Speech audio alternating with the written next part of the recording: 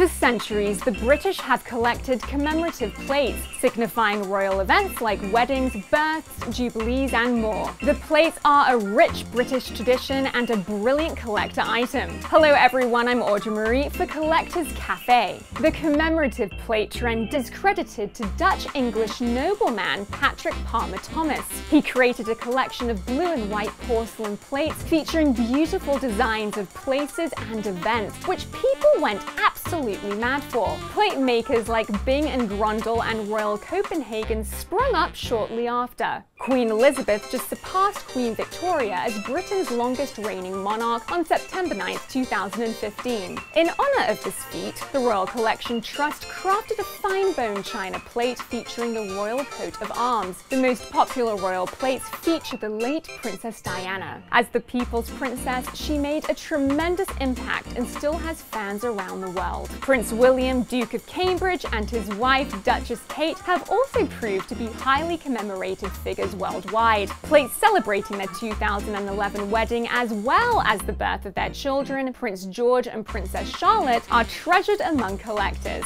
Bon appetit! No, actually, let's keep them on the wall. Visit collectorscafe.com.